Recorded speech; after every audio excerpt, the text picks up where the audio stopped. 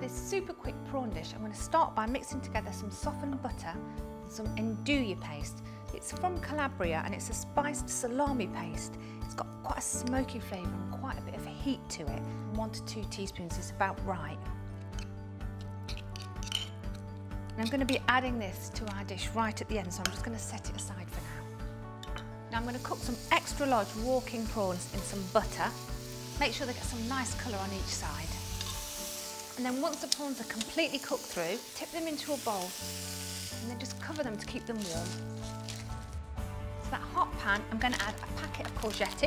I've got some chopped rosemary and crushed garlic. For a full list of ingredients, just click on the link. And some fresh peas. Now they need to cook for about 3 minutes, just until they're tender.